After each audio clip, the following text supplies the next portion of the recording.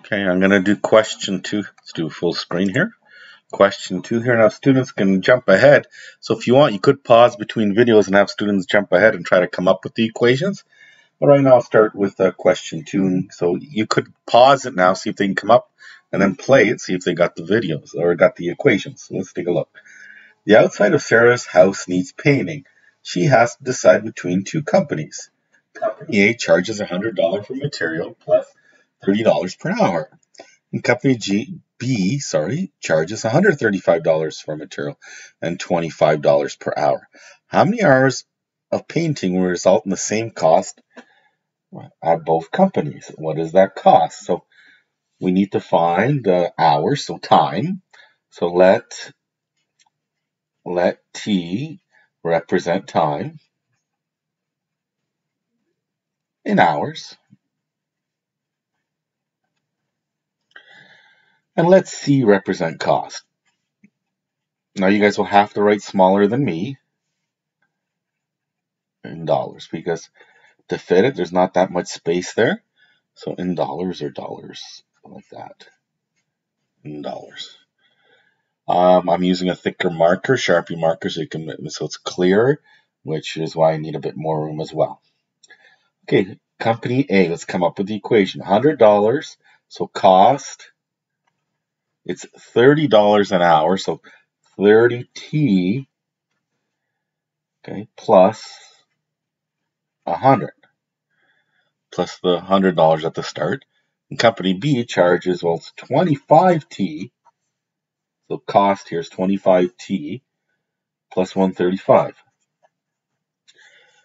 In this case, we're going to use substitution. We know the C's are the same, so these two numbers are the same. So I'm just going to go and I'm going to write 30T plus 100 equals 25T plus 135. Now, students can now figure out T. So this T here, so it's not a plus sign, it's a T. They can now go and solve that T. Once they find that T, they can sub it back into this T over here, these T's over here. That first one or the second one, maybe the first one. I'll sub back in the first one and get the answer. So pause the video and then have the kids solve it. And we'll see if they get it right. Okay, so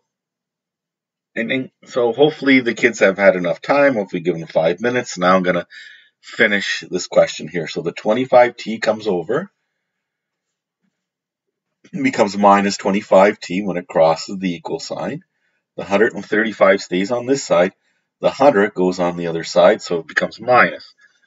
So see that minus 100 goes on this side and the 25 this side, so it changes. 30 minus 25, so we'll go to our calculator.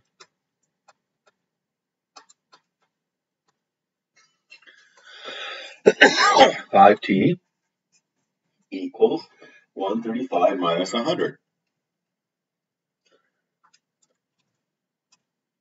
35. Then we're going to divide by 5. Divide by 5.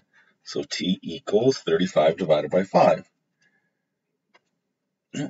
35 divided by 5. 7. We're going to plug the 7 back into the first equation. So C is 30. T plus 100. Oops. We're going to put the 7 in for the T. So 30 times 7 plus 100. I'm going to go to our calculator here. 30 bracket 7 plus 100. And you get 310. So now we can answer our question, which was how many hours of painting? So how many hours of painting would result in the same cost? And what is the cost? Well, 7 hours of painting. 7 hours of painting.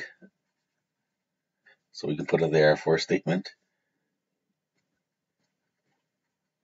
Would result in the same cost of $310. Well, let's bring that down a bit here. There, now I got the whole question on the sheet. You can pause it if some kids need some more time to to copy that, so you can pause it. Students can set up the equations for question 3 now.